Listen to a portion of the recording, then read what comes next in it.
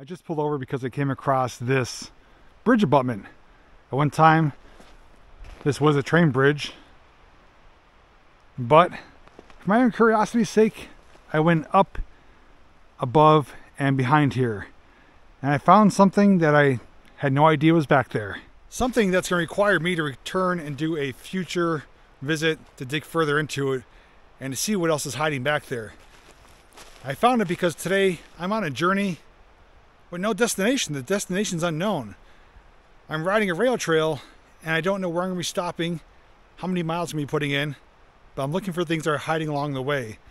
And what's back there is requiring me to come back in the future because it's just too much to take in today. If you want to see what's back there and to see what this journey's about with no destination, all you got to do is come along with me.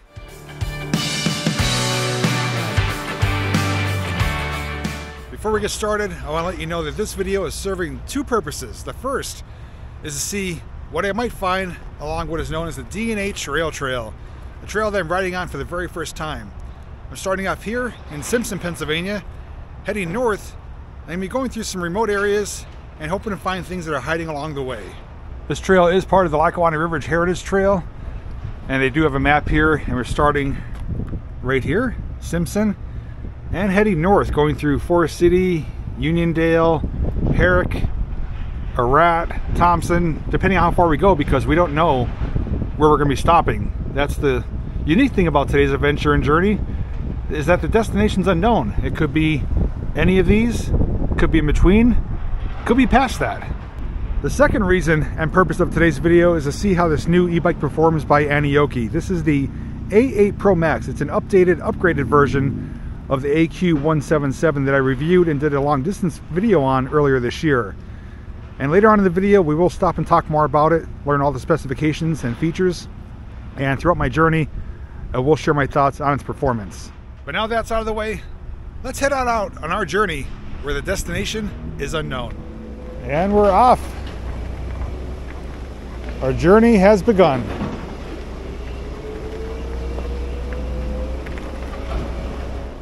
Now today while I'm riding, I'm going to be doing a combination of pedaling and using throttle only, just to vary it up. And I am tracking my progress on the Relive app, which is running in the background on my phone. So we'll show the total progress, time duration, and a map of our journey. Got a horn.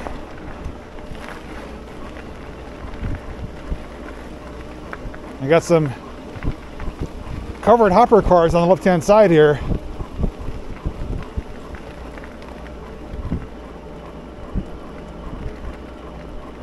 And briefly looking ahead on the maps prior to coming here today to see what the trail looks like, I did spot a few things along the way in various towns, so I'm hoping I can find them.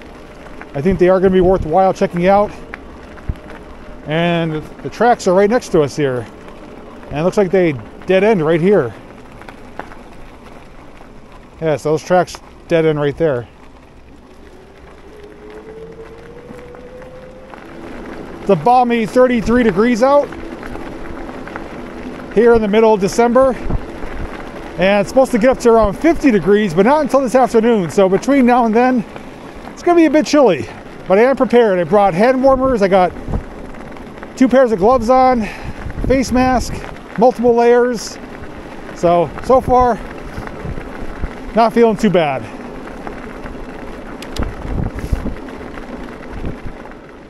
Just pulled over and noticed got an old mile marker here. There's a 3. Looks like it could possibly be 37. Definitely a 3. Looks like they kind of filled it in. That's in the old railroading days. And if I didn't mention, we do have snow here. Certain parts of Pennsylvania have received snow. And since we're further north, it is lingering up here a bit longer.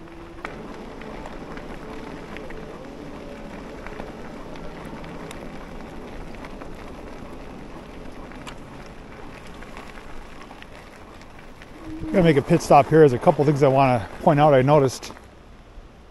Looks like every so often they may have some designated pull-off picnic areas like this one, complete with picnic table, a place to lock up your bike, and trash receptacles, which is not often seen on the rail trails, especially what we did, the Aniioki rail trail. No trash cans at all. So it's nice to see them here. So before the gated section, I am hearing some water, and I think this is the place I'll be returning to in the warmer months, because down here we not only have, I think that's a river, I'll double check and put that on the screen. I think that's maybe the Lackawanna River flowing down, but I did hear like a waterfall, and there is indeed one, but it's not a natural waterfall. I do see water coming out of a culvert pipe, which means that may be something I could explore in the future as well. And on the other side, it does look leveled off. So the area, the landscape off the right hand side does drop down, but it does have some interesting features going on. And those of you who know me know I love water and culverts and exploring, so pretty confident I will be back here in the future. And it's easy to find because it's basically right here at the first pull-off picnic area from where we started. The other thing I want to mention too is one of the main reasons I'm doing this bike ride today, testing out this new bike, is I want to see, I'm looking, there's actually maybe a road over there. I see a sign. That might be a road, whether it's a public road or an access road. I do see a road over there and a sign on a utility pole. Squirrel moment. I want to see how well this battery holds up. This bike is supposed to get the same range as the AQ177 Pro Max, which is a really long range. And on my long distance ride video on that bike, I did just under 80 miles and the battery barely went down. But that was under warmer days, good conditions. Being it's in the low 30s here, I'm wondering if that's going to eat away at the battery. So since my destination is unknown, I could be going anywhere from 15 miles to 35 miles. We don't know. So we're just going to see how things pan out. If the battery was to die, I do have a heavy bike to pedal back or to push. But we'll talk more about that later on. Let's continue down the trail. This bridge we're passing over is a former rail bridge that was renovated. Has a new bridge on it now, concrete deck, but you still see the old stone abutments from where the bridge used to exist.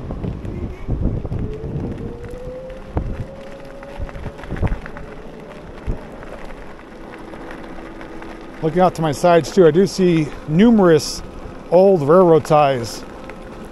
They were just discarded there when the rails were ripped up, but there is more than I could count laying here off the side of the woods. It looks like there are some other trails here too. There's a trail here with the red diamond on the left. Looks like there might be one up here on the right hand side, so might be some more areas back here to explore in the future.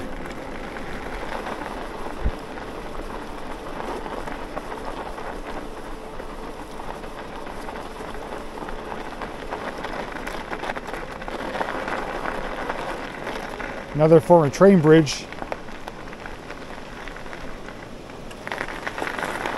And the water passes underneath us once again. There's actually a nice view of it. The little island right here, the water's coming around it, joins and comes underneath the bridge. Looks like it passes under the rail trail multiple times.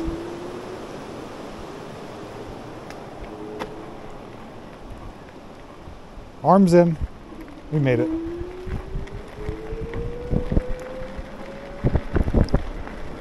Oh, I see. It looks like an old abutment and a placard up here. Yes. Looks like an old rail line here, possibly.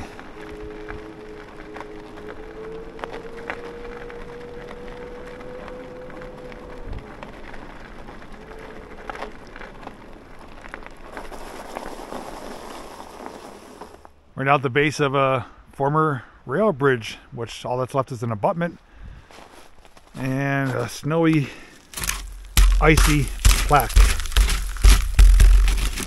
Oh, we got a bridge. Okay, I'm sorry, a picture of a bridge.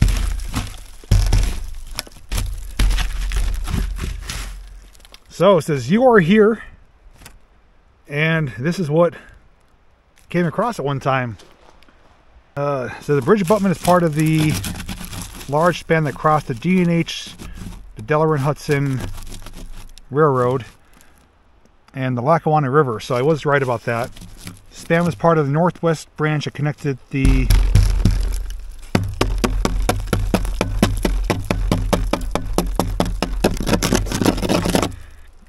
O&W, New York, Ontario, and Western Railway on the east side of the river. The point where it joined the O&W was known as the Northwest Junction. Handy having a knife. There was a sequence of two bridges. Northwest Branch number 1 crossed the Lackawanna River. It was a deck truss bridge, 229 feet long, 15 feet high. Northwest Branch Bridge number 2 crossed over Jefferson Branch of the Erie Railroad, later D&H. It was a through lattice truss bridge, 120 feet long, 24 feet high. And there's some additional pictures here. Northwest Branch led to many coal breakers on the west side of the river. Branch required a switchback to reach the upper levels of the hillside. Switchbacks are still evident today. A breaker was visible at the top right corner of the photo. Right up there. Close-up of number 2 bridge over the Erie. Wow, it's pretty fascinating history. I didn't really look into it too much or understand what was involved here with the D&H, but it's a whole conjunction of different railroads, different lines. Some were servicing coal breakers and others were just transporting. What I want to do, and what I'm going to do, is actually get up on top of this abutment here, get some views of it and see if there's a line going that way. I know there's a line going that way, and I think in the future, whenever that may be, I'm going to trace one of these old lines. I mean, we're basically tracing a line now on the D&H trail. It's essentially an old rail line, but those ones are more fascinating to me because I always wonder what's left. You know, did they rip up all the rails? Is there any ties, plates, spikes, any foundations from like signal towers, signal boxes, battery boxes, anything? So I'm just going to be adding this to my list of things to explore in the coming future. But let's see what it looks like up there and get a better lay of the land.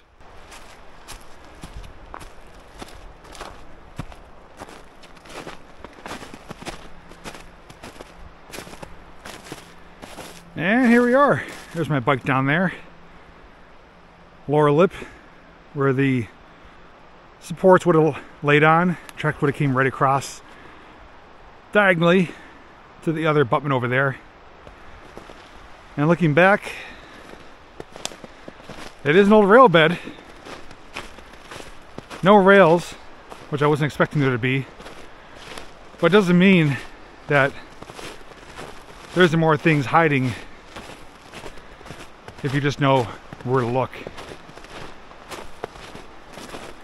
I'm not going to follow this too far back, but now looks like a little sinkhole here. If I do sound out of breath, it's because climbing that snowy, leaf-covered embankment was a bit of a struggle. This may have led us to another, another bridge was here.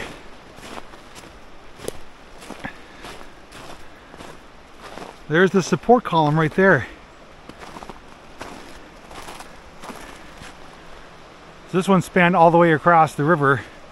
Must have been the other one that we referenced on that page that we saw a picture of.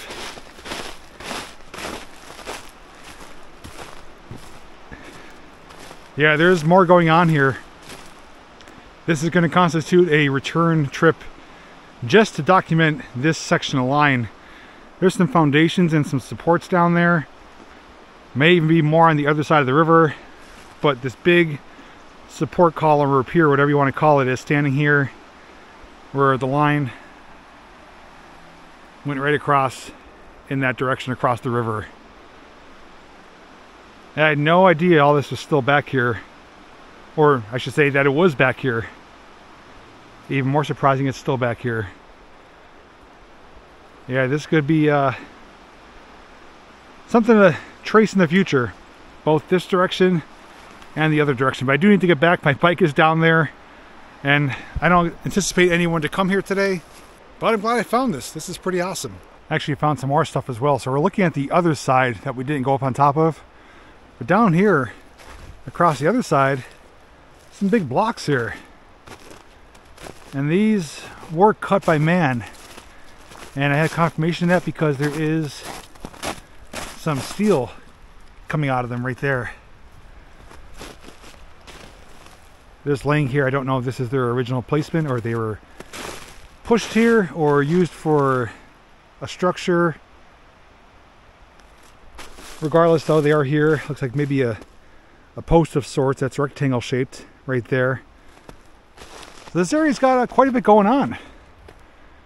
I'm really intrigued to see what could possibly be down there, but 100% I'm returning to explore the area where that column and support pier is going towards the river. The one thing I do appreciate about this bike is that with the large battery capacity, they allow you to utilize it for your own personal use. Got a USB port coming out the side of the screen here. I'm able to charge my phone up on the fly, especially in these colder days where that typically eats your battery. Got a wall here on the left. Looks like just a large retaining wall. No rail line coming across that one. Another milepost right here. That looks like a 36. So yes, I believe the other one was 37.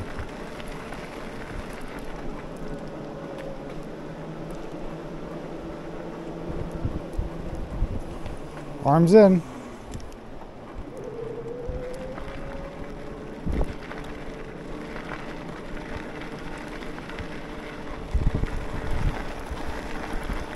And we've gone 2.1 miles so far. Haven't made a whole lot of progress. I'm getting distracted and finding these little things worth checking out. That's what the journey's about. Oh, what the hell did I just find now? There's something over here in the woods. All right, like I just said, getting distracted, too many findings, and I just found something else. Stay put. I definitely am doing this the right time of year. Now that everything's visible with the foliage down, what I just discovered here, I probably wouldn't have been able to see during the summer months.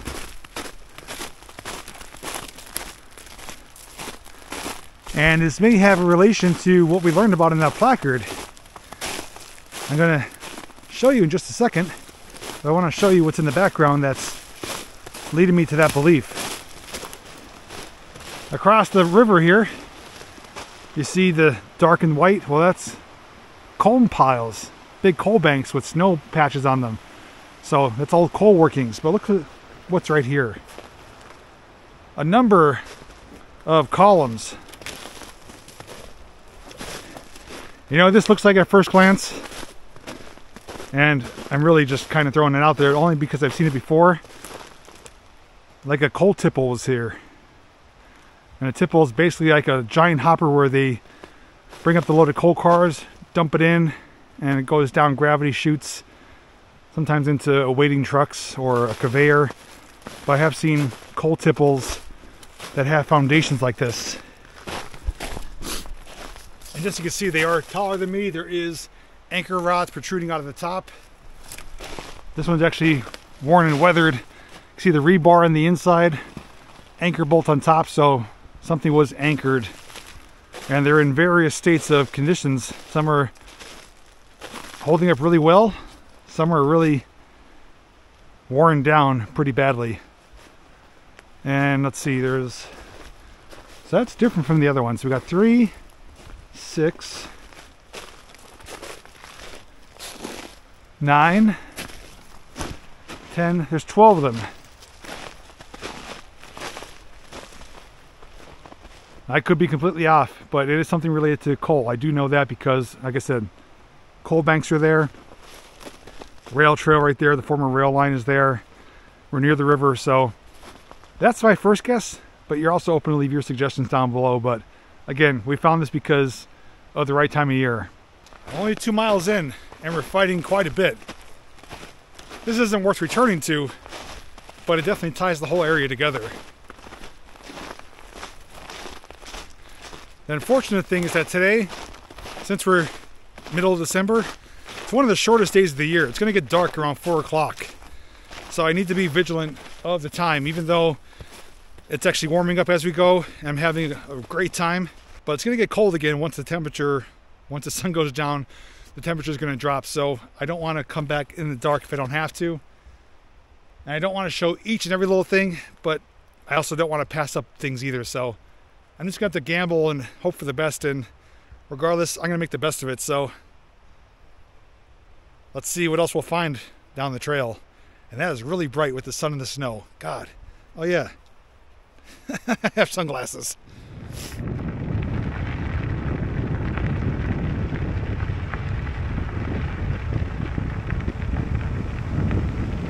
Oh, you gotta be kidding me. It's still here. I saw this on Google Maps prior to coming here, and there's an old abandoned train bridge. Wow. This trail is a gold mine of history. Holy crap. We may be able to cross it too. Looks like another trailhead section. Let's pull over here. Yeah, I think we could cross it. Oh, this is getting better and better. I'll be right back. Stay. So there is a gate here. It's not posted saying no trespassing. There are some bars preventing anyone from riding across it. And I can see that someone's been here already. It's not very high, so I do feel comfortable at least going out onto it. It is, of course, icy. Rails are gone, but you can still tell. You know what? Maybe this... Was this a rail bridge? I'm having some doubts. I'm seeing a lot of planking of wood across it, but I'm thinking maybe they put that here and they were utilizing this as a road bridge, either for ATVs or for vehicles. But yeah, I do think this was an old rail bridge. It adjoins right up to the rail trail, but I'm not 100% certain. I will do some research during editing and I will put the information on the screen.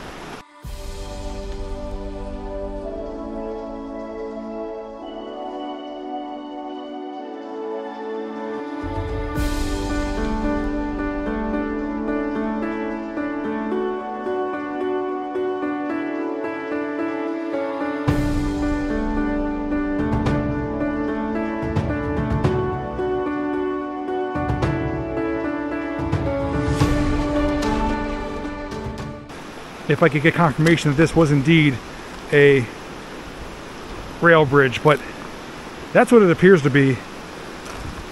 And it looks like in later use they did use it for road access. Now it looks like a road going back there, but again, it could have been a rail line. And I also... Yeah, let's cross over there and look. I do see some other things that have my curiosity piqued. I need to be careful here though. This is the worst section of it. It is rotted and the river's flowing beneath us. Although it's not significantly high, we're about maybe 10 feet above the water. It is frigid water. There's some rusty nails. So yeah, I'm going to be careful with this.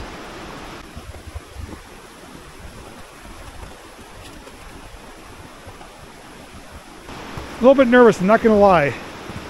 I don't know if there's any holes in this wood or how thin it is.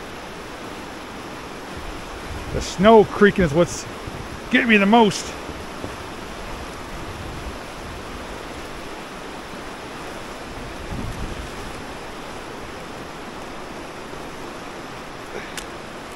It should be okay now.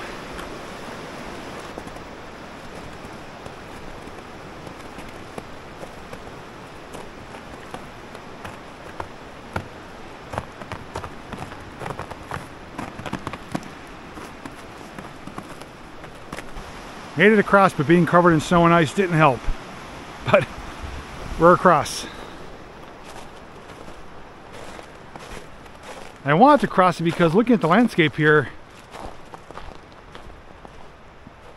it's elevated on both sides. From a distance, I thought maybe that was another rail line. This is all old coal workings, and this road keeps going back. On the side of it here, we do have a retaining wall made out of ties, almost like cribbing.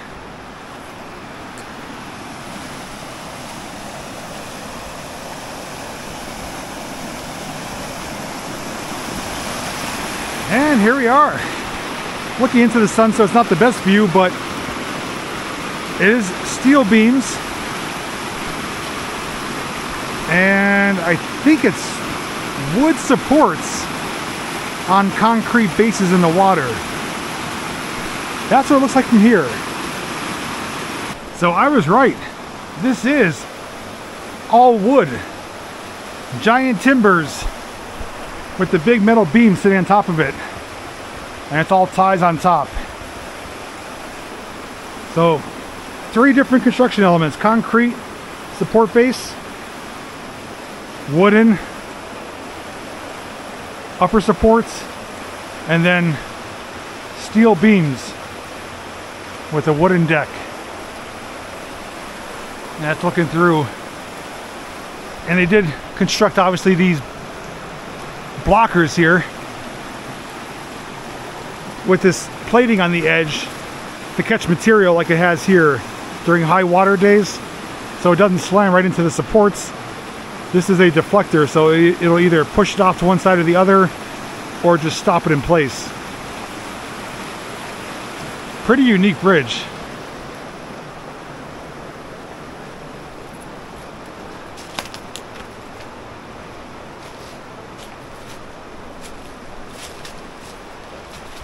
Here's the better view.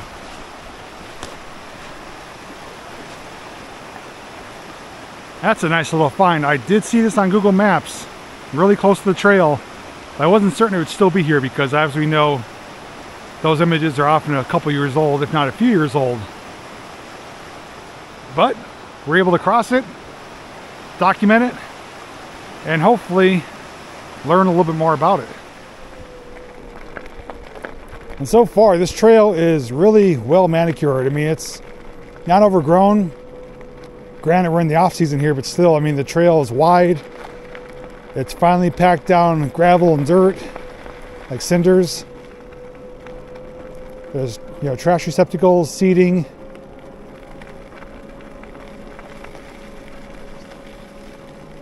And this is a really small rock cut area that we're going through.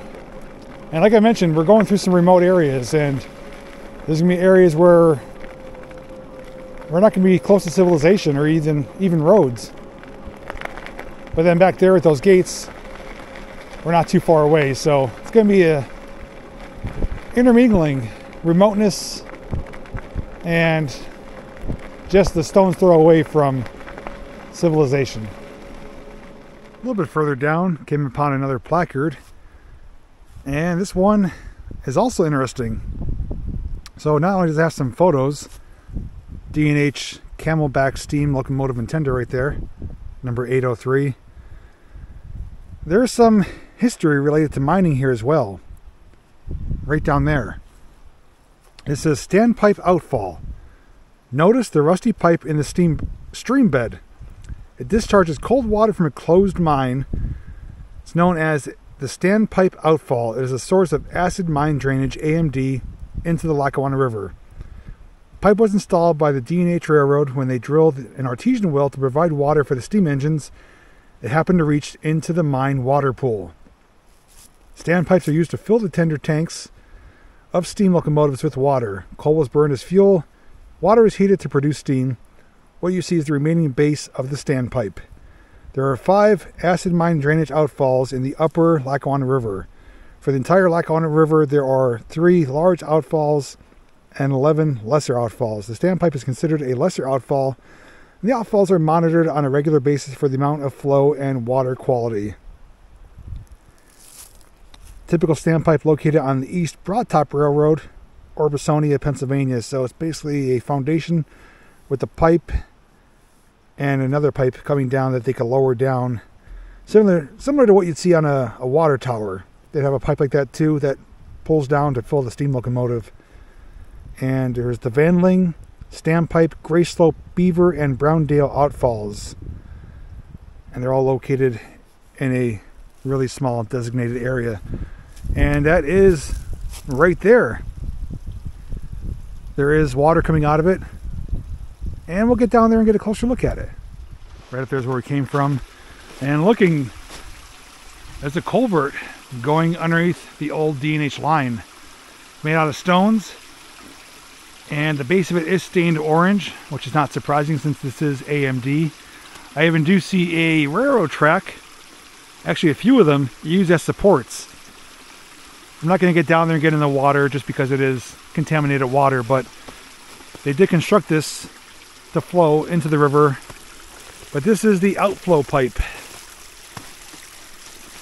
And it does have the sulfur rotten egg smell, which is traditionally found with acidic mine water, AMD. That's why it's stained orange like rust.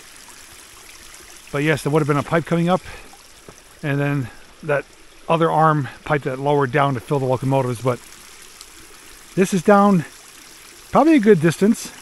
They thought they were tapping into spring water, and they reached the mine pool.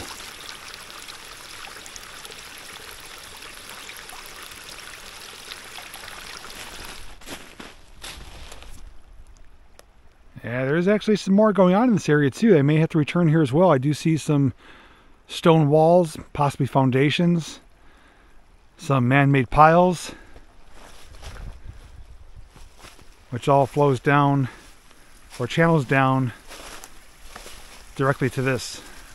This is pretty awesome. Not only that's still here, but they at least educated you about it as well, because a lot of people who aren't familiar with mining history and other things of the sorts wouldn't really know what they're looking at. This is also similar to the one in Centralia, except it's not a pipe coming out, it's just a hole, and it's like a geyser. The Centralia geyser, where that is mine water that flows out pretty much like a geyser. That's why it's called that. See the strapping around this too? Yeah, it's nasty water. Although it does look clear, it is stained orange for a reason. It does not smell good. Just to show you too that this stuff comes off pretty easy. Just got to stick here and it instantly turns orange. So just imagine what that'll do to your clothes, your skin. Like I say, it's nasty stuff. That was a bad idea. That stinks. Like I said, I'm not making a whole lot of progress. This day is going by much slower than anticipated because I honestly had no idea there was this much out here. And I'm not one to really pass by things that are significantly historical. Whether it's railroad related, mining related, or something of the sorts. I mean, this is like a gold mine of a rail trail. Probably one of the most lucrative as far as findings go. And we're only about 3 miles in. I can only imagine what's going to be further down the line. I'm going to run out of daylight. I'm going to have to cut my journey short at some point. And I don't know where that's going to be. But I'll worry about that later. Time to make some real progress. I'm going to cover some ground. And I don't think I'd ever say this, but hopefully I don't find anything for a little bit of time. Oh, I think there's another placard up here. Normally, I want to find as much as I can. But this is just slowing me down so much. Okay, let's see what this one says. Another freaking bridge abutment. This area has too much to offer. Jesus. So this one, more D&H rail trail history. Talking about bridge abutments. This one's a bit lengthier. I'm not going to read it all to you. I will put it on the screen. You're welcome to pause it to read it for yourself. Basically says, though, the wall of stone blocks was once supported a narrow gauge railroad bridge that spanned both the Lackawanna River and Jefferson branch of the Erie Railroad. And across the river can be seen sections of the other bridge abutment now falling into the river. And there's a Mindoro number 29 locomotive. Used to pull coal cars from the mines. Breaker boys. And other interesting history. Yeah, they're right. The old abutment's still here. And it is slowly falling into the river. So it's basically a heaping mound of coal material. The wall's right there, but it would have came across further and is no more.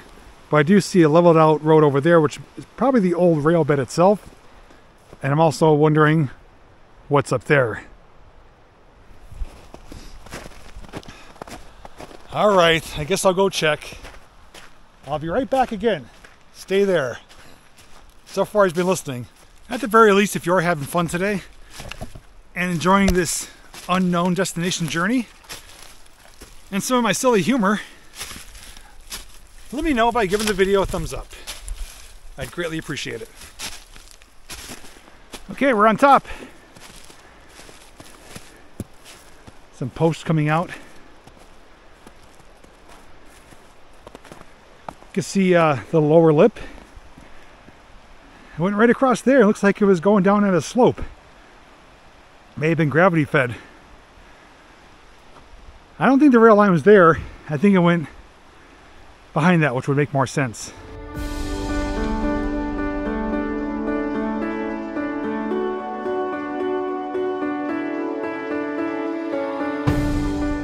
There is an old narrow gauge rail line.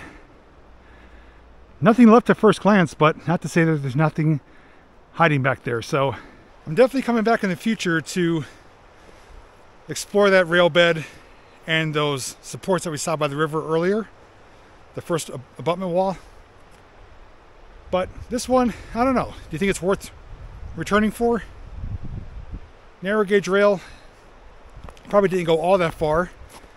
Only was working in the mining area of the breaker and colliery. But let me know your thoughts. Do you think it's worthy of a return to investigate this itself? I don't know if I'd be able to cross over the other side.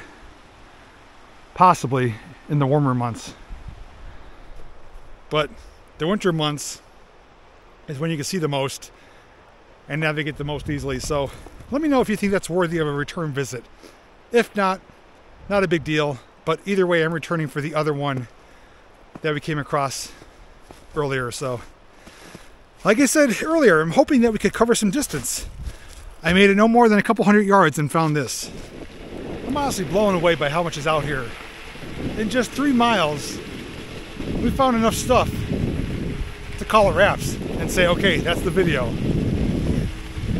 I plan on going through multiple towns, going for a long distance ride. That's still my goal. I don't know if I'm going to achieve it. Not the way things keep going, where I'm finding... What the hell is this now?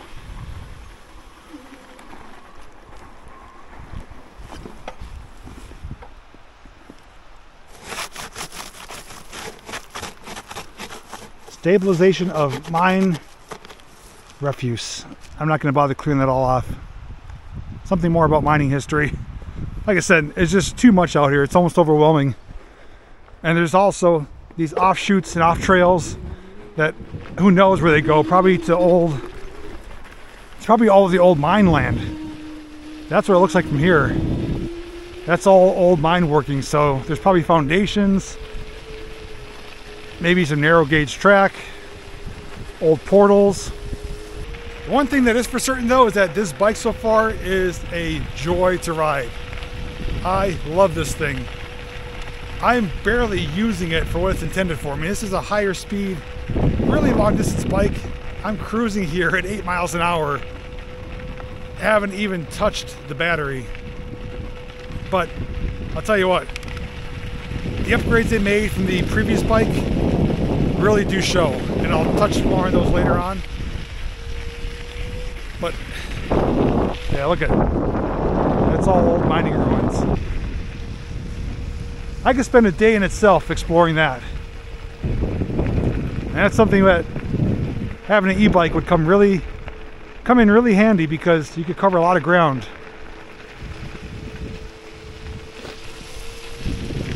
So who knows, you may see me back here more than once, or multiple times, or see some of these areas again in the future.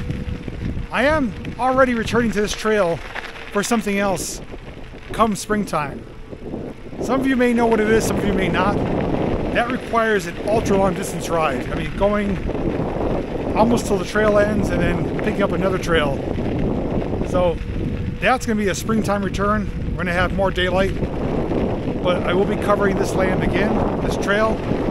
But for that particular journey and adventure, I do have a destination, and I won't be showing you everything along the way, only the things we maybe missed. But that one is certainly having its own destination, where today is all about the journey. I did see a post, mile 34, and it said Stillwater Dam.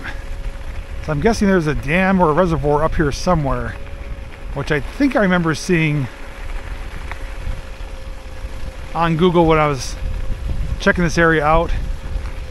And it says trail open during construction. I guess it's an active construction zone as well. Yeah, this whole area on both sides of us is all old mining land. Huge coal mining operation once existed here. And this rail line went through the heart of it. Delaware and Hudson.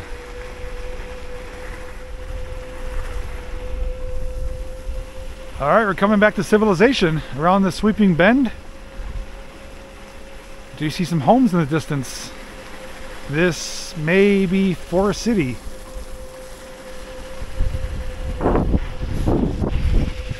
I didn't have good service for most of this ride. It's kind of in and out. But up here should be a cell tower, and I should be able to confirm where we are. My map confirmed it, and the sign does as well. Forest City, north of Carbondale and Simpson, and we are continuing north. Northern gateway to the Anthracite region. 1768 Battle of the Thickheads. Hard coal region, Pennsylvania, 2018. America's Black Diamond. Coal was discovered here in 1871 and first mined in 1874. At its zenith, there were 5 breakers employing almost 2,000 people. In 1920, Forest City population was 6,000. By the time mining ended in 1943, 282 men and boys died in local mines. Many more died then and later from the diseases of coal mining, probably black lung. And that's from the Forest City Area Historical Society. So I was correct with my suspicions. This is a coal mining mecca, and this rail trail goes right through the heart of it. Another pull-off pavilion, picnic area. Porta-John, trailhead too, with parking, and still more signs of the coal mining past. So look at this little sculpture. This is Wi-Fi. 3 different bicycle wheels. Does that middle one spin? Of course I gotta find out.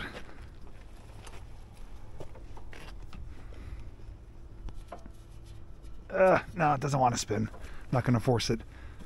The little sunflowers say D&H and RT, which is D&H Rail Trail. Don't know what the Wi-Fi is for, but something different. All right, let's continue down the trail,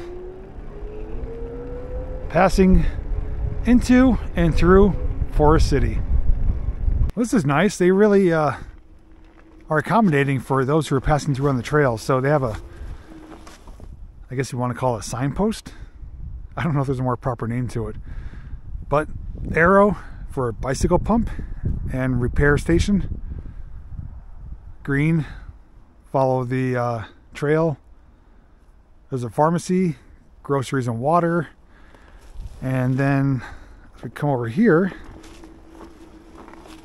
the bottom one says Stillwater Dam, which we haven't arrived at yet.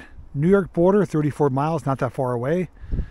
Spectacular views in both directions. Lackawanna River of the Year, which we just passed. Oh yeah, free Wi-Fi. 0.3 miles where we just came from. Now that makes sense. Now let's see what the other side states. ATM shopping, food, follow the bike, arts, and antiques.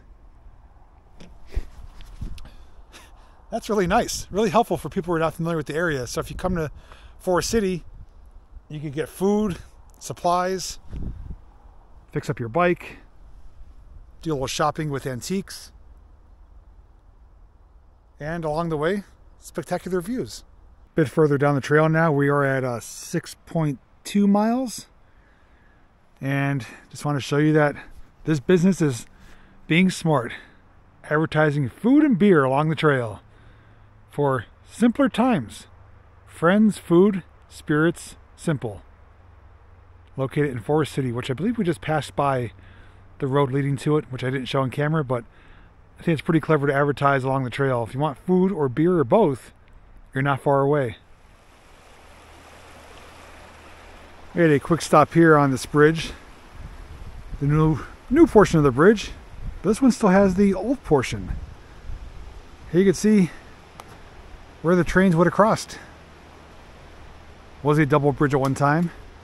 You can see the elevation's a little bit higher than what this one is right now.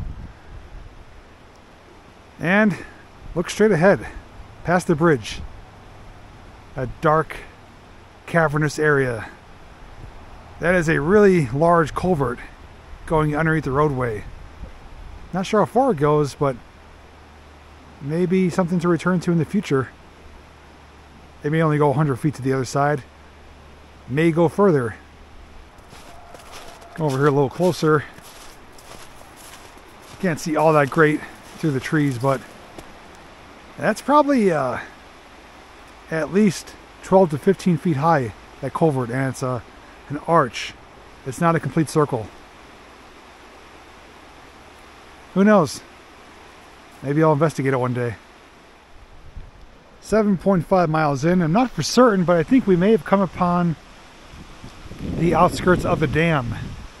There is a structure there with a gate down in front of it, but it's something there along the edge of the water. But up here, it does look like it kind of pulls up a bit. I don't know, maybe I'm just early speculating, but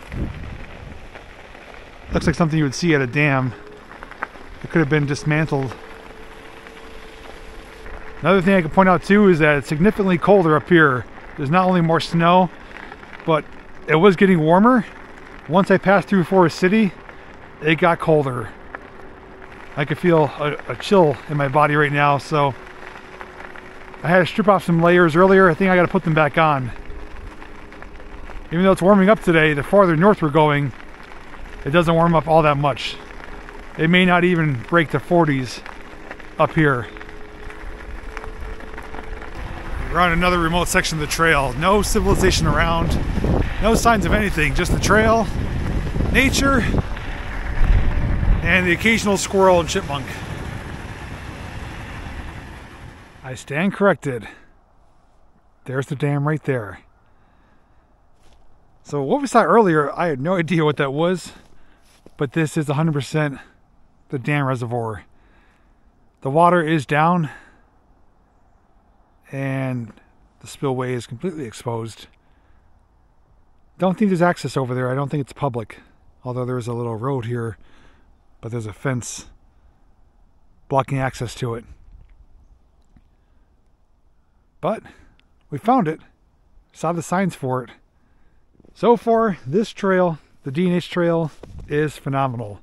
I am loving what it has to offer in more ways than one. Not only is it a really well manicured trail with numerous areas to pull over, take a break, have lunch, even the bike repair station. You go through different towns and there's a lot of things to see along the way. And that was purpose number one. But purpose number two was to see how this bike performs. And the bike is a muddy, dirty mess right now. As mentioned, this trail is really softening up and getting wet and mushy and muddy from the melting snow. So the bike and my backpack is covered in a layer of material. But I do want to take some time here just to talk a bit about this bike because, as mentioned, this is the second reason I came out here today to put this bike to the test. So this is the Aniioki A8 Pro Max. And this is the second bike I'm reviewing by Aniioki. The first one was the AQ177 Pro Max. Now that bike was a great bike. I did a 74-mile long distance ride on it, going from Pittston to Berwick and back. But this, the A8, is their updated, upgraded version, and has a few improvements they made on it. So, number one, a lot of people complained about the AQ177 was the front suspension. It didn't do a whole lot. Anything more than just a little tiny bounce, it really, you felt it through the handlebars. The suspension has been greatly improved. Not only that, we do have a larger, more powerful motor. And another thing that we noticed on that review video that I did is because we had a really hard time seeing the screen. So this screen is bigger and brighter. It's actually one of the larger screens I've had on an e-bike. And lastly, they've lightened the bike. The AQ177 Pro Max weighed 112 pounds. This weighs 101 pounds. It's 11 pounds lighter. It's still something. The battery itself, though, still massive. It's a 33-pound battery. And, well, actually one more difference. The AQ177 had an NFC card that you tapped on the screen to activate the bike. This does not have that. This has this, a remote control. Watch this. Yes, you activate and power on the bike using the remote. And there it is. You can actually see the screen now in daytime. Although with my own two eyes, it is much brighter. It's a color screen. It does have your battery, odometer, which you could obviously cycle through for trip, max speed, average speed, pedal assist mode, and the icon up there is showing that I'm using the USB port right now. I'm charging my Osmo Action 3 battery pack. My phone got fully charged. Now I'm charging my batteries. Now this bottle holder and this phone mount did not come with the bike. These are my own, and I will put links in the description if you want to check them out for yourself. But these are great additions for something like this. You can keep your phone right here where you need to see it. And the bottle holder does clamp on. It's rigid. It's actually designed for motorcycles, so it can actually handle high speeds. It's got a little netted pouch on the side as well.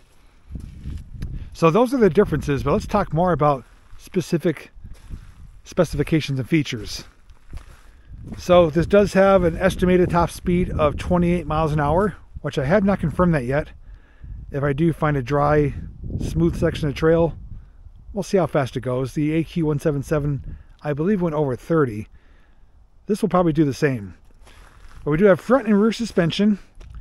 Do have the heavy-duty cargo rack. This does not have the rear seat, but it might be optional, but I'm going to be putting an extra large cargo rack.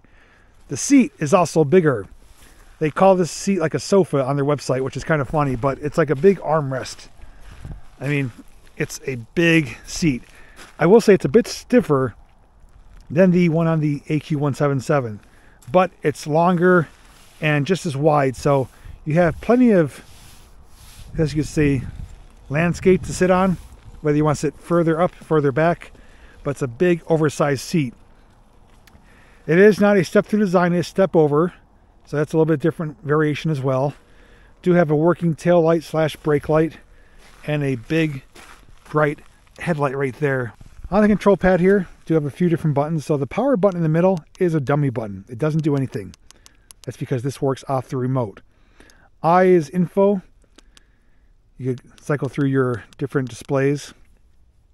Plus and minus for pedal assist. It does have 5 pedal assist modes.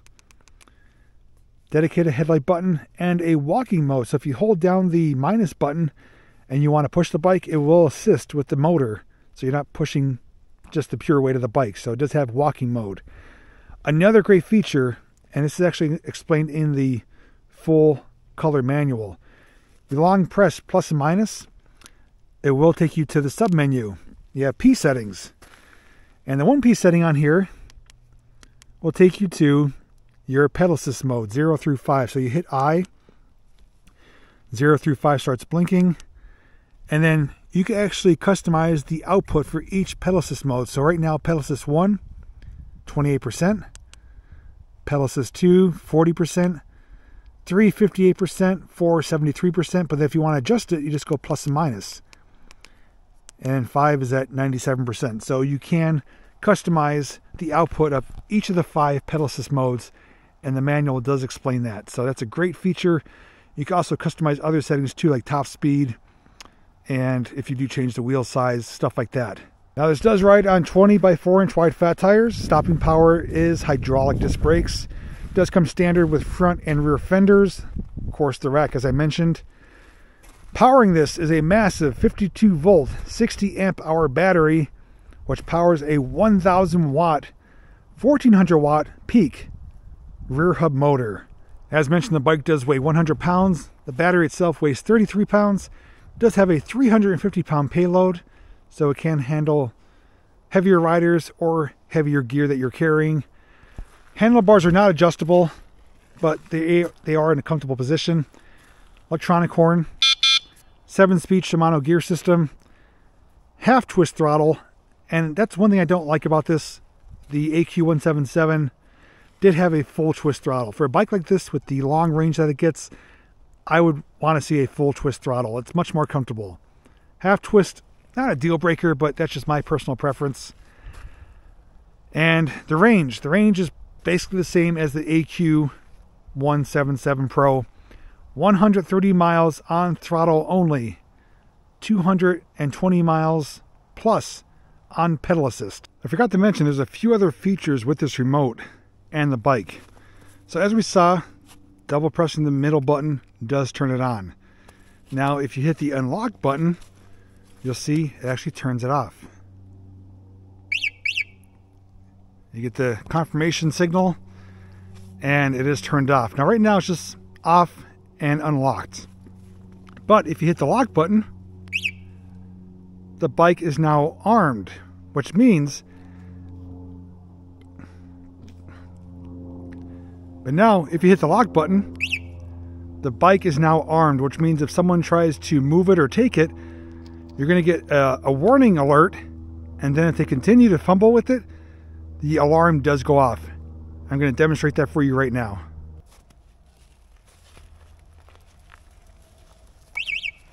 So, there's the warning. There's the alarm.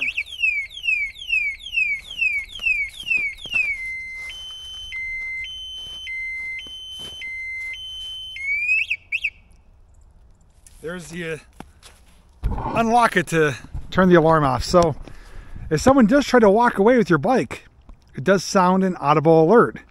And it's pretty loud. It's going to get the attention of people around it.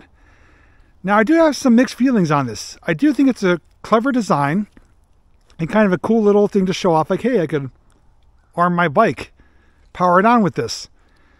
So if you don't have this remotes, or if you forget to bring this with you, you're SOL. You can't turn on the bike without these remotes. The other thing too is that when you do turn it on, like right now, it beeps. So it's still going to get people's attention, even if you don't want it to. There's no way to disarm or disable that beep. I even confirmed it with Aniioki. It is designed that way. So every time you turn on, turn off, lock, unlock the bike, it makes an audible beep. So that is something to be aware of.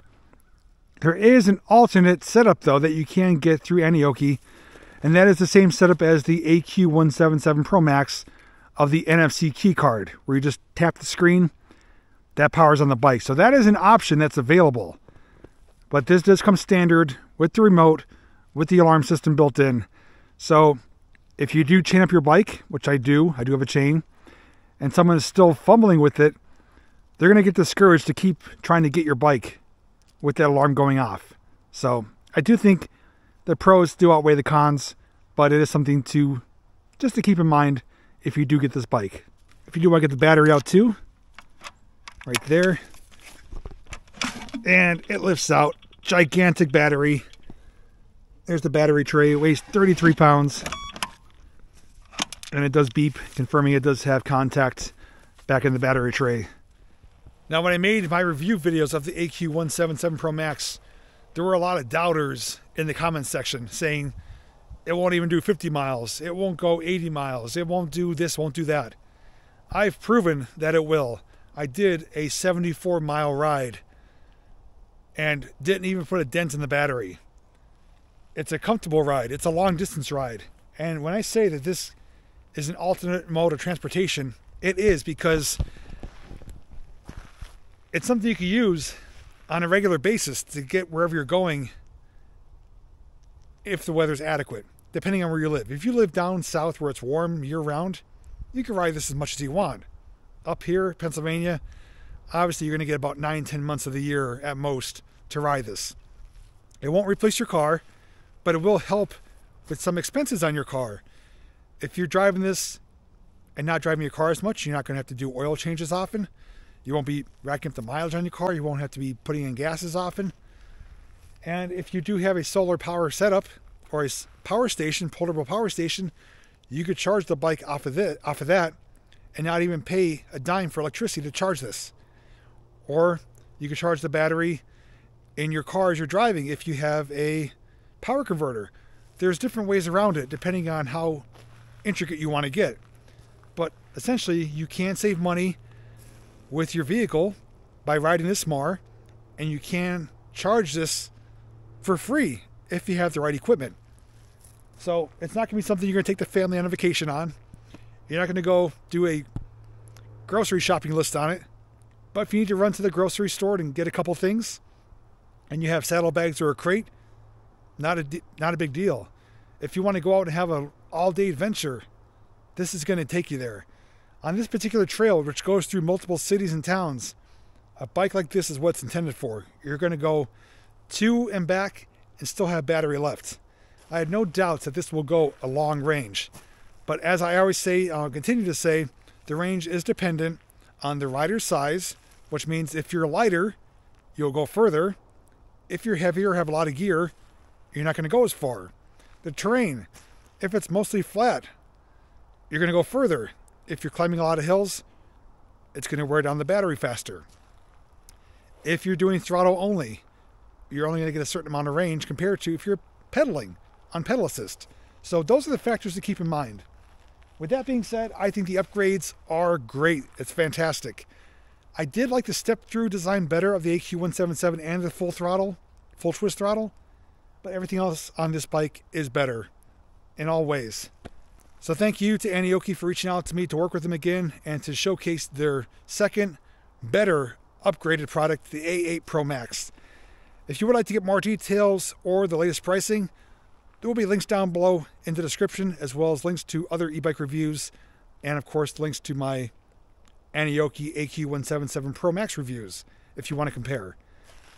With that being said, I'm going to have a little snack, get some thicker gloves back on because it's still colder here, and continue.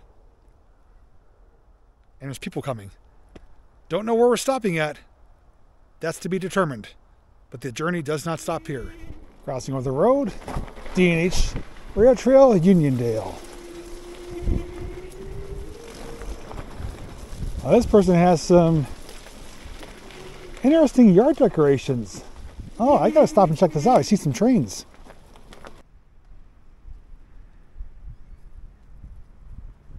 Holy crap, I thought there was a dog in that doghouse right there watching me. It's a fake one.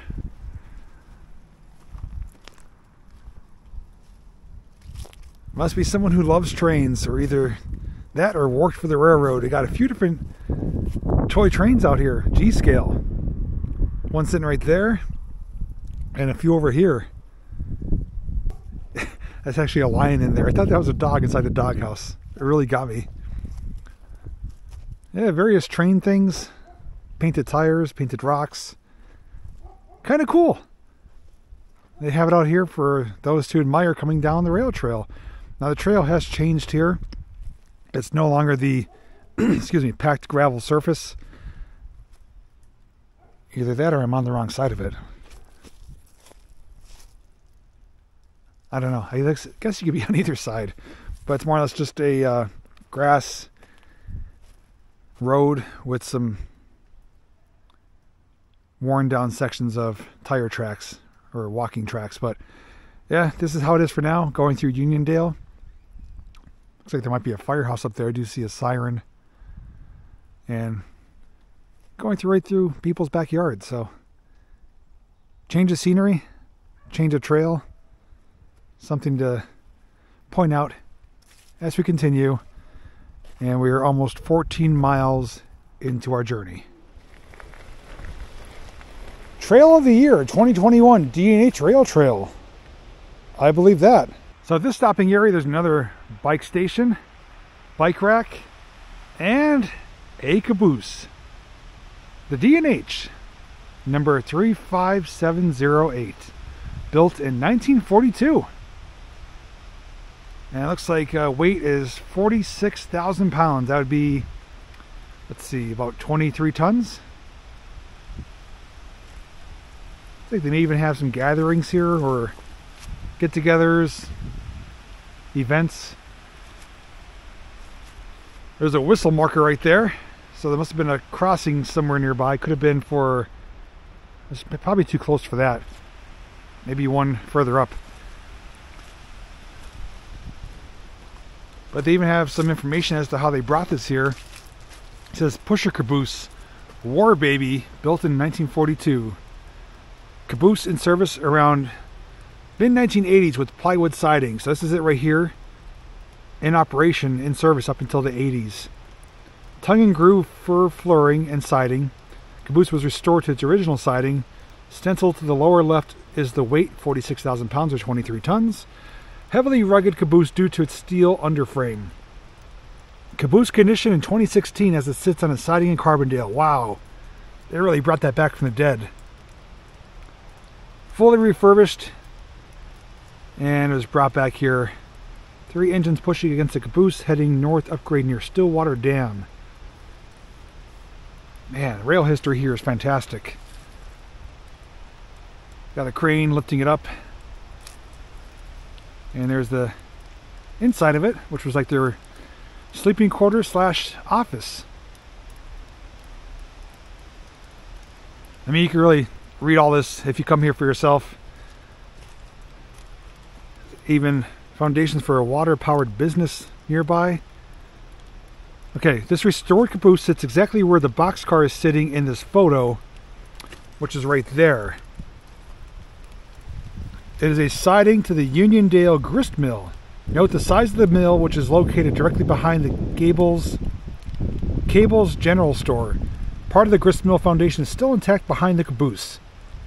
So it looks like there was a bridge here, a waterfall, the building, the caboose, which is now the boxcar, which is now the caboose. All right, well, Uniondale Tunnel. This stream that runs out of Lewis Lake runs through Uniondale and under the railroad. Where is that at? Wow. Just hit another little pocket of history here. Let's see. There's even more early history of Uniondale. Incorporated as a borough in 1855.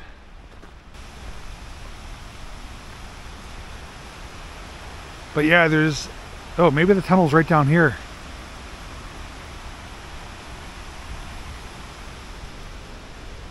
Boy, town in the Uniondale's coming hard. A lot of history here. Looks like these steps were newly added too. Maybe they're going to offer tours of this or have a type of museum on the inside. It's great to see it's been saved. No trespassing or climbing or playing on or around the caboose. Darn it.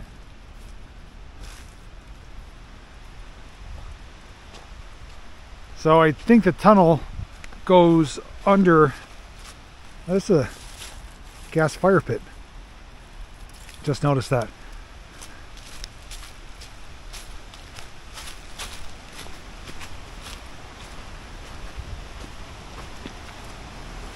Wow, that's a ways down there. Yep, Uniondale Tunnel. Right down there. There's the waterfall. There's a stone bridge. Everything's here. minus the foundations, which could be part of this right here. There's a stone wall. And that, yeah, that tunnel goes under the rail line. And a gorgeous waterfall. Hard to see from here, but it's all here. History is still existing.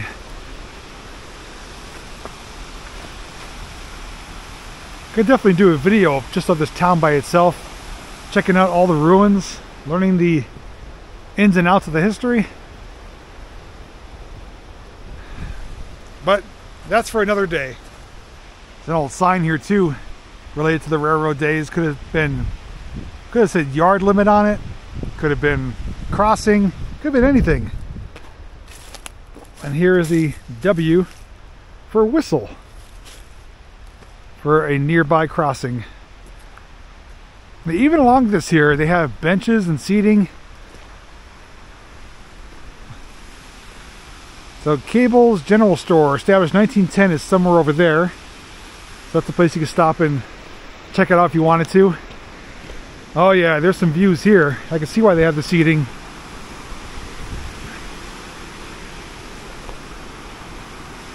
Wow. Water's really rushing too. And wide angle camera's not doing it justice, but it's coming under the stone bridge up there. It's a stone arch bridge.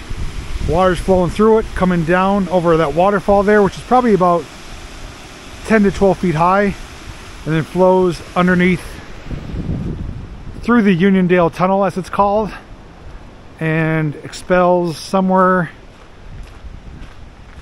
on the other side. So who knows, maybe, oh, I do see some old foundations down there. Yep, there's stuff down there. Yep, that's what's down there. I saw that from up on top of the trail. That's still there, and probably some more stuff.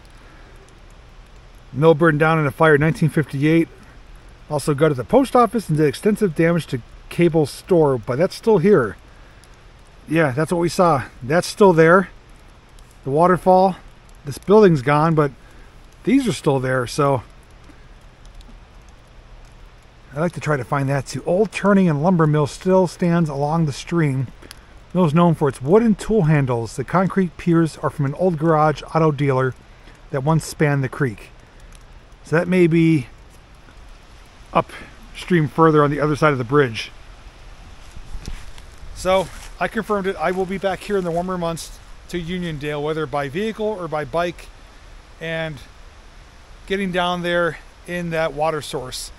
Checking out the stone arch bridge, going through the Uniondale Tunnel, checking out the remnants of that water mill, and who knows what else we might find. But yes, this is added to the list. I will be back here,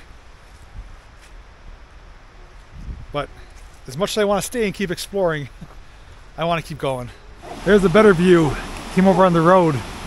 There is the Uniondale Tunnel that flows beneath the D&H Trail.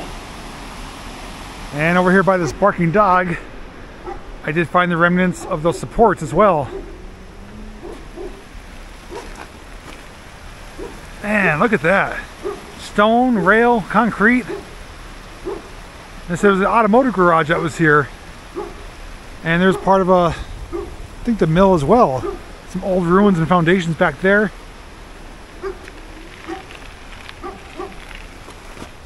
There's certainly a lot to see here. Wow. Oh, what's the matter? Want some treats? So do I. I don't have any for you though.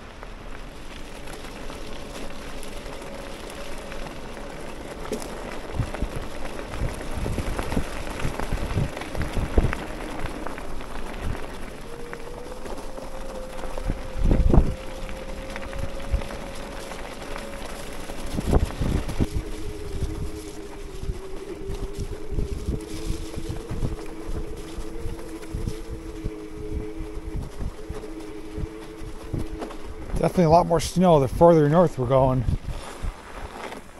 It says the Herrick Trailhead. I'm guessing that's the town of Herrick, although I'd never heard of it. I surprisingly have service here.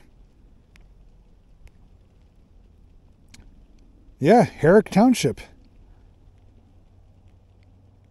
And we continue north. We should be, then if we keep going, it'll be Arat, A-R-A-R-A-T. This is essentially a snow-covered trail right now. It's more snow than not. And I'm cruising 12 miles an hour comfortably. Oh, I see a sign, there's food up ahead. I love that they had that along the trail to let you know what's coming up. Food, bike repairs, general stores. A lot of other trails that go through towns, there's no signage letting you know if there's anything nearby.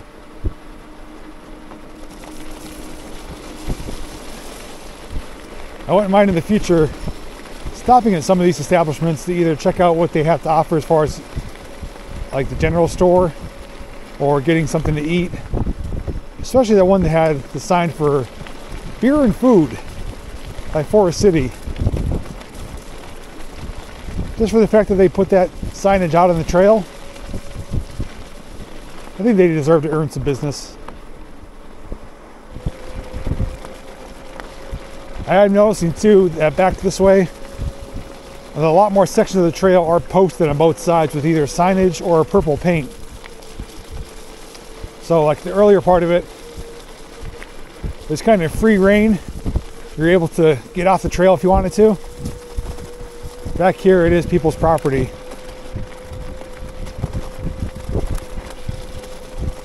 I think what my plan's going to be is I'm going to ride until I reach the next town. Wherever I find like a grouping of homes or businesses or something. And I think that's going to be my stopping point. Because I know that on the way back, I'm going to get back quicker because I won't be stopping at all the things that we found along the way. I'll be able to just keep riding. So I think I'll be able to get back in a safe amount of time and still have enough light. And if the sun goes down, it won't be too far after it's down when I get back. So I feel more confident pushing ahead a bit further, knowing that going back, even though it's a slow go, it's going to be primarily a direct shot. I actually just stopped and talked to a person who lives here. He's coming down his driveway. This trail actually goes right across his driveway. He lives on several acres out here. And he asked me if I saw any wildlife. I'm like, oh, just a couple squirrels and chipmunks. He's like, well, just recently we saw a mama bear and 3 cubs. Said probably about 350-pound bear. And says that a gigantic buck chasing a doe. He said there's tons of wildlife out here. He said he heard a pack of coyotes the other night howling. But he said, yeah, he's like, just be vigilant. You know, they're out here getting the last of the food before winter sets in. I'm like, well, thankfully I always carry protection with me. He's like, smart man. I definitely wouldn't come out here. Even though there's no people out here, you don't know what you could run into with wildlife. So not that I ever want to have to use my protection. I feel better having it. But yeah, to see a bear and 3 cubs wouldn't be my first encounter. I did see that before. But out here, where they're scavenging for food before the winter, might be a different story. And I can't really go all that fast on these trails, so.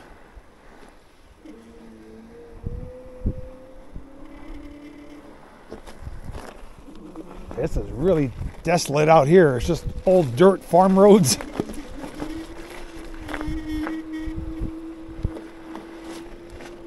He did state there was a gas station when I reached the main road about a mile away. They have food there and stuff, so that's a good thing to know. And I said, man, you got the life out here. You're living out here, you know, kind of by yourself, no neighbors, no people. He's like, yeah, one neighbor is about 50 acres away. The other neighbor is about 20 acres away. I'm like, man. He's like, yeah, I'm not hating it. I said, I don't blame you. I mean, you're far away from things, but at the same thing, you're at peace and quiet. And now this trail is completely snow covered. Yeah, I don't know how much farther I'm going. There's a couple inches of snow out here now. And as mentioned, the further north we go, the colder it's getting.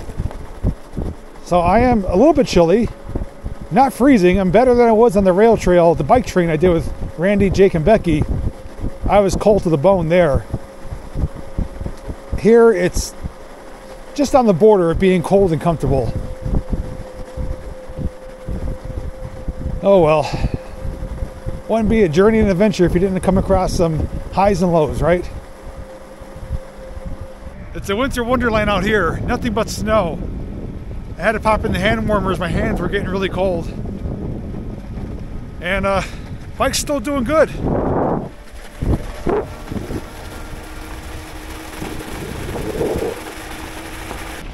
One thing I'm noticing though is out here, it's semi-remote in areas,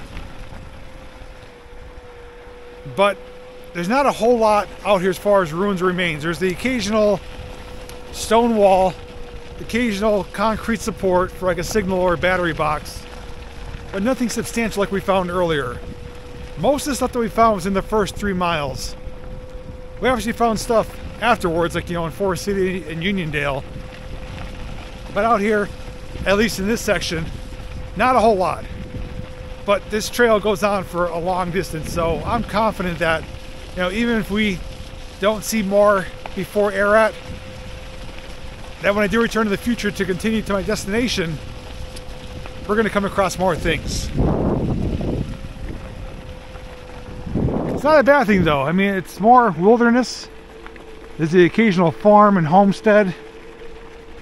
A lot of acreage out here. And we're going to be coming across Fiddle Lake Road.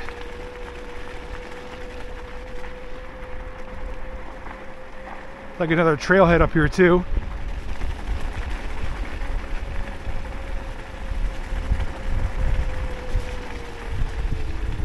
So if you are charting your progress with me, Fiddle Lake Road is where we are right now. I don't even know what town this is. Yeah, I'd say we're in the farm part of the area. Countryside. Cobb's Greenhouse. This is Farm Road.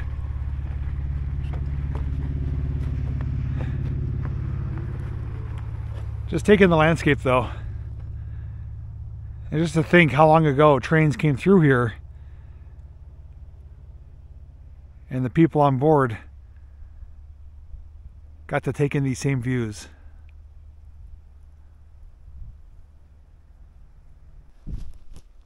We are 21 miles in. Have not reached Ararat yet. I think I'm about a mile away. Off to the right is a lake here. I will put the name of it on the screen so you can see where I'm at. And I pulled over because I found some more ruins. There is a few different concrete bases. And I'm not the first person to be here. There's already some footprints. Oh, okay. This is similar to what I saw along the Lehigh Gorge Trail in Jim Thorpe, where there's a concrete box like this and hollow on the inside. This could have been a battery box for the signal, but it looks larger than the usual ones, and I don't think we're nearby a crossing. That's where these typically are located, to power the signal near a crossing. So I don't think that's what it is. Other things too, there's a base here with a steel plate on it, but there's some piping here as well. I wonder if this was maybe an old filling station. So that pipe, the cap on it does say water. And coming closer to the edge here, there's like a, I don't know if it's like a borehole or something coming up. It's plugged up, but this cast iron pipe is coming out of the ground. And we do have these concrete bases here with little nubs coming out, as well as some more over there with some anchor bolts coming out. So close to the lake. I wonder if this was maybe a water tower here or a filling station for the locomotives. It's close enough to the tracks. It's got a water source. There's piping. I still don't know what that little opening is in there, why it's hollowed out with those chambers. And then on the other side, ooh, okay, another concrete slab, piece of rail sticking out which is used for structural support, I'm guessing. And this is hollow underneath. I do have a flashlight. I can stick you guys down there and see what it looks like.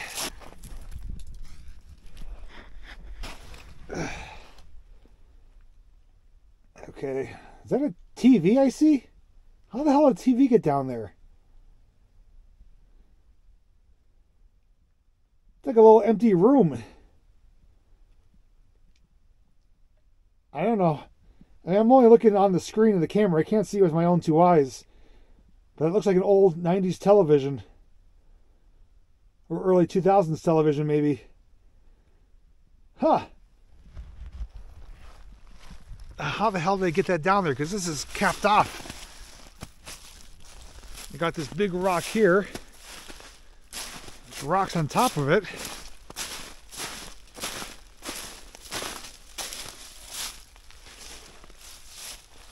There might be an opening here. Yeah, there's an opening there. And yeah, I don't know if this is in relation to that. It's kind of catty-corner from each other. I'm about 70-30. This was a filling station here for locomotives for water. That may or may not have had something to do with it. Same with that. Interesting findings though. Right next to this lake. Along the D&H trail. And I'll tell you what, this snow is helping keep things very cold. I'm looking on at the weather, and back in Scranton, it's in the lower 50s right now. Here, it's only in the mid 40s. And although there's no wind and it still feels nice out, the snow is just keeping like an insulated blanket of coldness on the ground. So my feet are relatively cold because I'm riding over a lot of snow, constant, airflow going through my feet. So my feet are on the colder side. I do have the hand warmers in, so my hands are doing fine. If I have to, I'll throw them in my shoes. I may end up doing that, but once we get back down past or closer to Forest City, it will be much warmer. But up here, the cold is lingering. It's about 10 degrees colder here than where it is back in the valley by Scranton. So I'm feeling it. It's cold. Thankfully, like I said, I'm going slow. If I was going faster, I would be frozen to the bone again. But the bike, though, it is filthy. It is covered in such slop and mess because the trail is just sloppy and messy. I mean, it is just needs a good washing. But so far, it hasn't been affecting anything. The battery's still fully charged. We are at 21 miles even. Currently still charging my batteries on my camera because the cold is eating these up like crazy. I usually get a long time out of each battery for this camera that I'm using. I'm getting about half the length of time because the cold is just zapping the power. So thankfully I'm able to charge on the fly. Otherwise though, other than me, having to deal with the elements, the bike is performing phenomenally. Is that a word? Phenomenally? Phenomenally. My only complaint, I don't like the half twist throttle. I'm going to see if I can get it switched out for a full twist throttle. My hand is getting sore, so for long distance throttle riding, half twist, because you have to, keep it held and keep your hand on the grip. Your hand does get sore and wants to cramp up, so I don't like the half twist throttle. Other than that, I like everything else, and it's a comfortable ride. The suspension, the big massive sofa seat, the tires, upgraded suspension, it's working as it should. And I honestly have no complaints other than that throttle. Even in the snow, it's handling 1 to 2 inches of snow easily. Not spinning out, not sliding out. Full traction. Brakes are working as intended. The only thing I haven't done was a high-speed, top-speed test. I don't think it's going to happen today. It's just not the right conditions. If this trail was dry, it'd be a different story. But it is wet, sloppy, snowy, and I'll have to save that for a different time. But if this is anything like the other model that they offer, this goes around 30, if not a little bit higher, 30 miles an hour. I want to press on though. I want to reach Ararat. And now some of you may be thinking, Jay, you said there's no destination today. That's your destination. Well, coming into this trip, this journey, I had no destination. I knew Ararat was one of the towns along the way, and I did scout this trail all the way up further north, way past Ararat. But just seeing how the conditions are, seeing how time got away from me, and that I'm not going to be able to go as far as I'd like to, I had to make a call. And on top of that, there's not a whole lot of sun left, less than 2 hours. So I got to stop talking, get back on the trail. I made it. I reached my unofficial destination, Ararat, Pennsylvania. Ararat Trailhead. And it's a cold farm area. It's the intersection of Burnwood Road and Ararat Road. That's the crossroads here. And looks like the rail trail does continue down that way through the tree line. Feels nice having the sun on me right here. It is cold up here. I don't know what the elevation change is, but we definitely rose in elevation. And we're several towns north of where we started. But my journey is not over. Although I'm stopping here, I have to go all the way back. And like I mentioned, my Relive app is still running in the background on my phone. It's going to show the total progress, total length of time, and give you a visual map of not only where we started, where we came from, or came to, but also that will show the elevation change. And they do have a little small trailhead here for parking. Porta-John. And then we do have another placard. Delaware Hudson Rail Trail. Welcome to Ararat Summit. 2,040 feet. Okay, that answered my question. Ararat Station was located at the north of Ararat Road on the west side of the railroad. So that was right over there was that train station. So I will capture a picture of this. You could, like I mentioned, pause and read it for yourself. Ararat Summit was the high point of the Jefferson Branch and Erie Railroad, which opened in 1870. So I'll read over this myself. I encourage you to do the same. It'll help you learn more about this area and showing you that the Ararat Station was right there. So there was a lot more here than what's here now. And there was a Y here as well for turning the trains around. So yeah, this was another big area for train activity. A Y was situated right here, and a train station, I don't know if it's either north, south, east, west. Yes, get my bearings. So north and west. So right over here would be the train station. Alright, I'm going to get another snack, get fueled up with some water, and try to make a direct shot back to Simpson. Feet are cold, but the farther south we go, the warmer it's going to get, and hopefully we don't run out of daylight. But I'm going to keep you updated if anything happens along the way. If I do find anything new or make any more discoveries, I'll bring you back aboard. Otherwise, I'm going to roll a photo montage showing you some of the things that we captured today, and I'll talk more about how things ended up with the bike and what future plans are for this trail and going into next year. So enjoy the photo montage.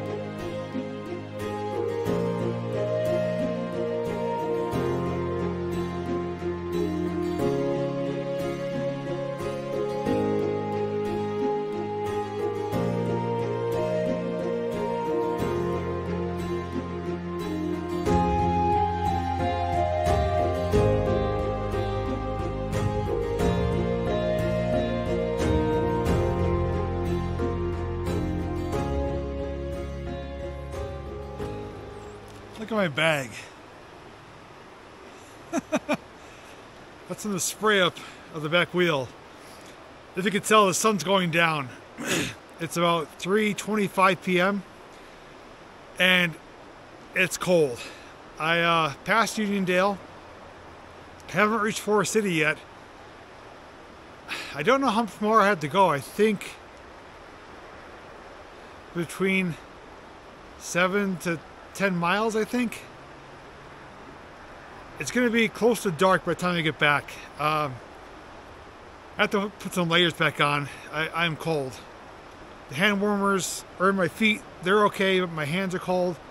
My core is getting cold. I'm going to put my face mask covering back on. Switch to my amber glasses. Get some blood flowing a little bit because it's just a cold wind. I'm pedaling off and on. But yeah, it's...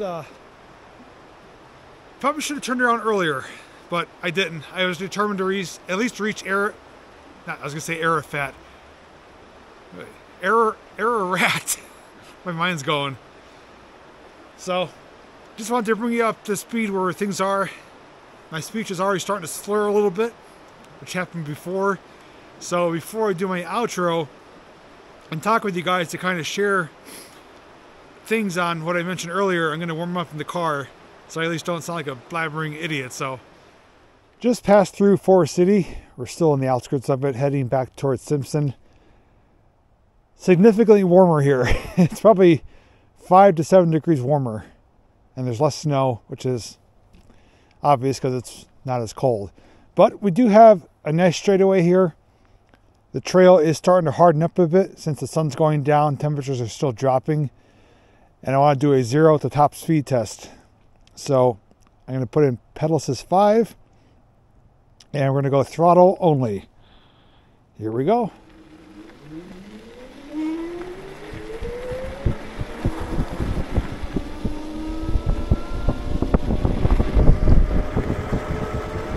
Got 20. 25.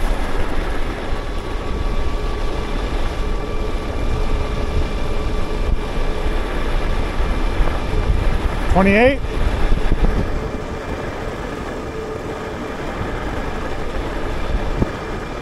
29.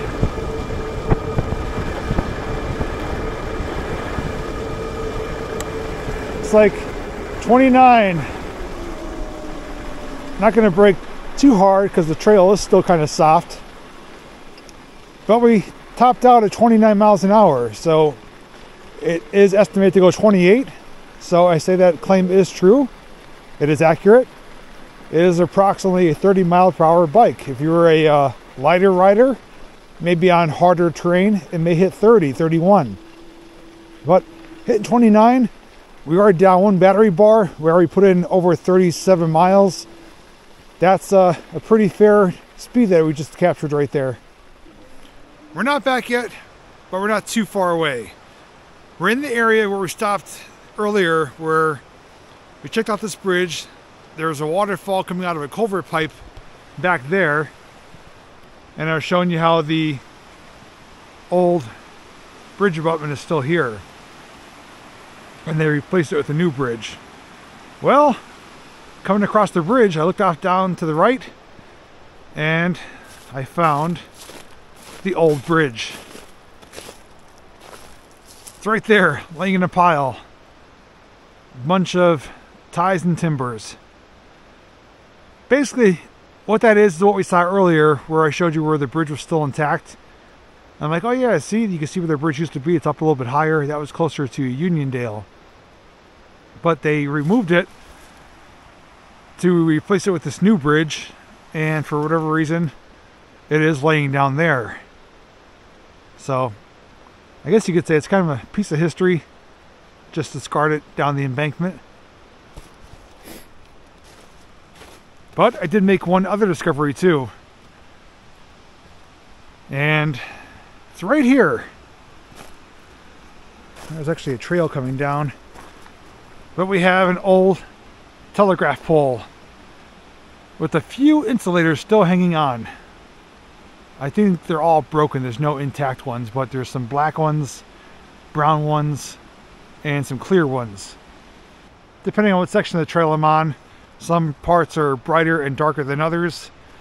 So the sun is still going down, it hasn't set yet, but I think I'm going to be making it back just in time for either right before the sun sets or right when it is setting.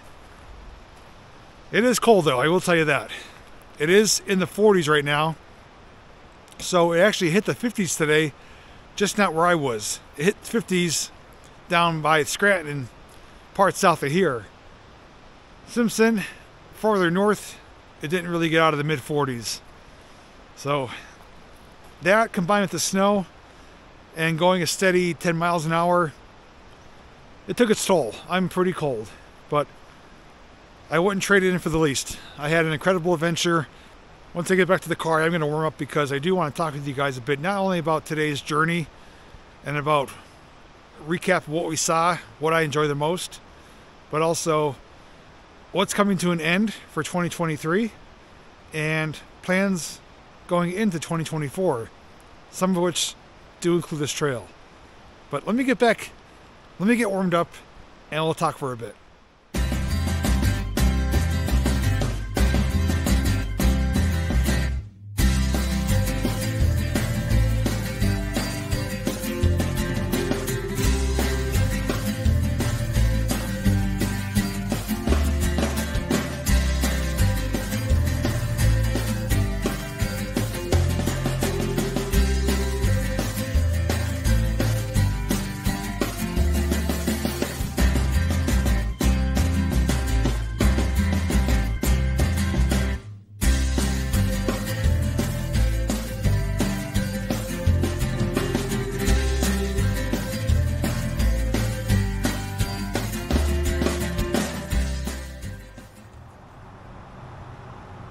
Back in Simpson, just as the sun's going down, and some more interesting information I could share with you that I found on this placard here. It says the rail yard was the main terminal for the D&H, the city's pipeline to deliver coal to the markets near and far.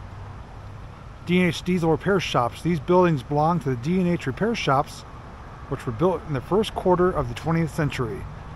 When the D&H purchased its first 2 diesel locomotives in 1944, these shops took over diesel maintenance for the line.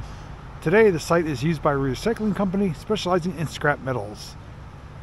So, this whole area here was at one time a rail yard. And these structures were part of the D&H Railroad. And now being utilized by a recycling company. Well, I am back. Cold. Dirty. The bike is filthy. Got to give it a good cleaning tomorrow, but it served me well. Just want to touch briefly on the bike, then I want to share some more thoughts regarding today's journey and some upcoming plans into next year. So for this bike, and you also saw the Relive app. The Relive app said we did 37 miles. The odometer on the bike says 41.9. Now, I have to double check, but they may have the incorrect wheel size in the P settings. If that is incorrect, that would throw off the mileage.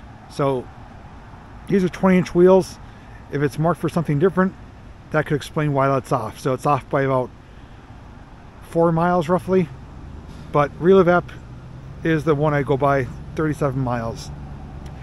Relive app though did confirm we did go 29 miles an hour as a top speed, which this did confirm as well. So the speedometer is correct, which is good to know. We went down 1 battery bar, and I think that's saying very good because not only was it a cold, chilly day, we started off in the lower 30s. We haven't broken the 40s at all, and I was doing probably 60-40 with throttle, 60% throttle, 40% pedaling. And on top of that, I was charging my phone and or my batteries the entire time. So, I mean, I gave it a fair workout. Didn't put a dent in the mileage, obviously, of what it could do. But I think they did correct the issue, though. With the old Aniioki that I reviewed, I did 74 miles. The battery gauge didn't go down at all. We did close to 40 miles, it went down 1 bar. So it's probably a bit more accurate now. Still more than half a battery, more than 3/4 of a battery. But the only things I don't like about it is the half twist throttle. That's my biggest gripe, because my hand just got sore from trying to keep it squeezed the whole time. I twist it back. Full twist throttle, if I could upgrade that, be perfect. The other thing is the seat. Although it's big and is comfy, after a while it did get a bit sore, but I think the cold weather may have something to do with that. Everything else though, the bike performed flawlessly. I mean, it went through snow, mud, grass, dirt, roads. It's smooth, it's reliable, and it has pretty much everything that you would want on a bike. And that's the other thing I want to mention. This bike does retail for a decent amount of money. It's not one of the cheapest ones out there. It's not the most expensive. But there are other bikes in this price range. But I think this bike gives you the most bang for your buck. If you're a person who's looking to get the most range out of an e-bike, I can't recommend Aniioki any more than what I've already done. They are pretty much the leaders in long-range e-bikes. To know that their bikes can go on average around 200 miles on a full charge says a lot. The only thing I reviewed close to that, which is the one I reviewed recently, the G-Force T7, that could go up to 130 miles. And that bike is only a few $100s cheaper than this one. So for what you pay for, you're getting the most bang for your buck, the most range, the most features. I mean, it's kind of hard to go wrong. You in this essence, you do get what you pay for. So Aniioki A8 Pro Max, I give it a big thumbs up. It's solid, reliable, goes the distance, has all the features you need, except full twist throttle. So thanks once again to Aniioki for allowing me to review the A8 for all of you. Now that that's out of the way, I do want to say this video with this bike is my final e-bike review video for 2023. It's also my final rail trail video for 2023. I'm not doing any more e-bike reviews until spring of 2024. So we're going to have about a 3.5 month gap of no more e-bike reviews or e-bike rides. I'm just taking a break. I've done enough. And those of you who do enjoy them, they will be returning, but we'll have a little bit of break between now and then. So come spring, we'll get back into some more reviews, a lot more rail trails, because that's leading me to my next thing. This trail, the D&H. This thing, I can't believe I didn't get to it sooner. This trail is phenomenal. Easily my top 3 trails I've done so far.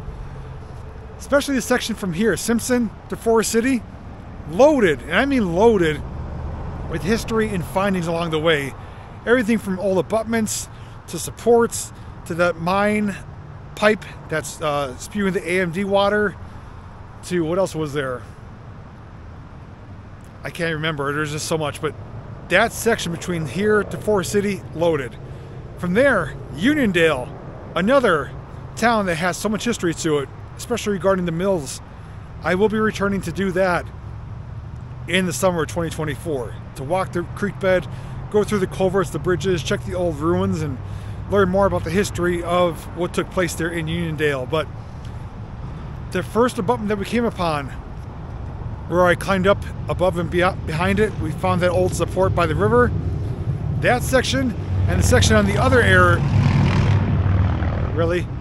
the section going on the other side of it, I plan on walking. So that's going to be a video sometime in 2024. It might be spring, summer, fall, winter, I don't know. So those are 2 things I'm going to be returning back to on this trail. But as mentioned, I do have one major destination I'm returning to spring of 2024, where I'm going to be riding this trail from here to the very end of it and beyond, because there's something up there I've been meaning to document for a number of years, and I think getting there by rail trail is probably the best way to do it. And this bike is probably going to be the bike taking me there, because it's going to be a long all-day journey. It's going to have to be a day when there's significant daylight, because we're only here at 4 o'clock and the sun's gone down. So anyways, I would love to hear your thoughts on what you thought of today's journey with no destination in mind. And our destination turned out to be Ararat. Nice little town that has some more rail history at the Y, the train station. And I just can't wait to ride this trail again. I mean, it's just that great. You go through small towns, there's places to stop and eat, get a beer if you want, fix your bike, have a picnic. I'm just can't believe it's just not talked about more. It's like a kind of like a hidden gem of rail trails. If you are still watching, which I hope you are, please do me a favor and throw a blue heart into your comment. Lets me know that you're still watching. And those of you who are maybe thinking about getting an e-bike, pull the trigger. They're a heck of a lot of fun, and you get to explore places like this. Take care, everyone. Stay safe, safe riding, and as always, I'll see you in the next video.